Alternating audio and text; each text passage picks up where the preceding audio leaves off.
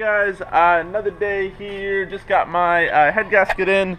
If you guys were curious which one I'll be using with this build, it is a Tomei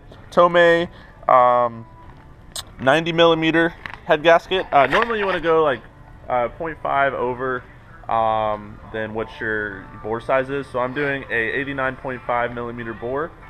So 90 millimeter head gasket is what I'm running. And thickness wise, this one is a 1.2 millimeter. Don't know how well you guys can see that. And there's the part number if you guys are curious. So yeah, just got this in the mail. This is the only thing that has come today so far. So I'm not sure if the piston ring, or yeah, replacement piston rings or the ring filer will be here. But that's all I'm waiting on, and then I'll be able to put the pistons in the block, pistons and rods, and yeah, start assembling this motor. And I cannot wait for lots of boost, big turbo, and yeah, lots of fun. What's up, guys? It's been a few days since my last update, and the reason is because I still haven't received the replacement ring set. I actually ordered 2 of them. And they just actually, I guess there was an issue with the shipping, so they just overnighted me some. So I should have those tomorrow. You guys are probably going to see this video. I'm probably just going to make it one video, but I got the ring filer here, and I already went ahead and put the oil rings and the second ring on piston number 1 and 2. So I still have 3 and 4 to do. Like I said, 1 and 2, and then I still have 3 and 4. Left to do, and then that way tomorrow, whenever I do get the ring sets, the only rings that I need from them is the number 1 ring because I messed it up. So basically all the rings will be on the pistons other than the ring number 1, so just kind of speed stuff up. And then, like I said, I'll get those filed down to size, and then I will drop in the pistons and rods. And also, what just got finished today was my head, so I'm actually able to go and pick up my head from the machine shop. Valve stem seals, valve job, whatever. They finally finished, so now I will have my block, my head, and I'll have all the parts needed to assemble this thing.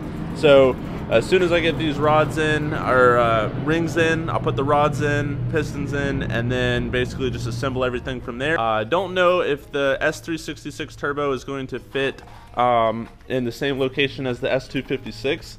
It should be pretty close, but I'm not sure. The exhaust was super close to my transmission before, so hopefully, I don't know, we'll see what happens.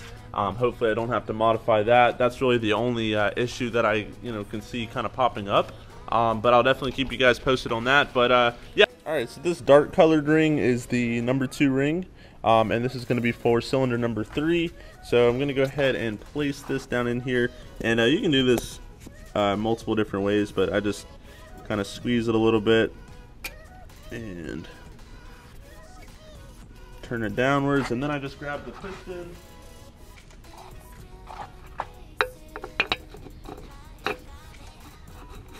push it down a little bit just to level it out, even it out, get your feeler gauge.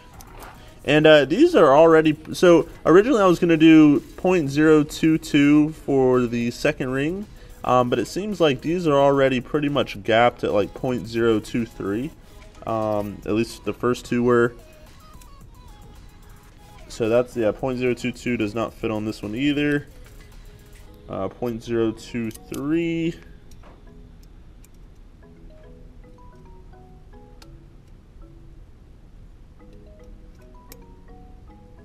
Yeah, so this one does need to be filed down just a tiny bit. The other 2 did not. So other 2 are already a little bit bigger, right around 0.023. So that's kind of what I'm going to be going off of, is 0.023 and then 0.020 for the number 1 ring. So as you guys can see, just slide this in there. If it doesn't fit like that, then you're gonna have to file off a little bit.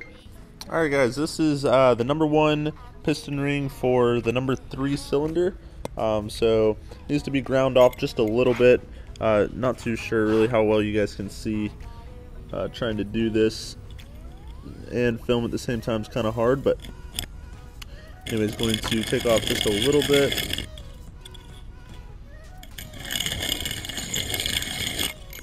So this is what I do. Set the piston ring in there, get your piston, push it down just a tiny bit. I'd say about an inch or so, just so it's nice and flat and straight. And then what you're going to want to do is take your feeler gauge. This is 0.020. I don't know how well you guys can see that. And you just want to slide it in there. Doesn't quite slide, so I'm going to take off just a little bit more. Alright guys, all 4 of these are finished. Well, actually 2 of these, number 3 and 4, are finished. So you guys can see I have the 2 oil ring rails, that's hard to say, the expanding oil ring, the middle thing, and then the second oil ring, and then the first ring. So 3 and 4 are completely done. Also, as far as the placement, I'm just going by the OEM ring, direction.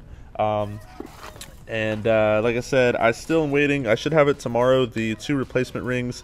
All I need is just the number 1 ring, and then I'm just going to file those 2 down for these 2 cylinders, 1 and 2, and file them down to 0.020. And then I should be good to go, and I'll be able to start assembling everything. I have everything else. Like I said, first ring is 0.020, my second ring is 0.023, and then you don't really have to gap the oil rails or oil expanding ring or anything like that. So all you have to do is just worry about those number 1 and number 2 rings. And then, like I said, gonna go ahead and get that done and then start assembling the block. So yeah, hope you guys enjoyed the video. Let me know down in the comments below what you guys want to see as far as the engine assembly. Like I said, I'm going to try to film as much as I can, but if there's anything in specific that you guys want to see, please let me know, and I'll be sure to film that more in depth. And yeah, I'll see you guys in the next one. Peace.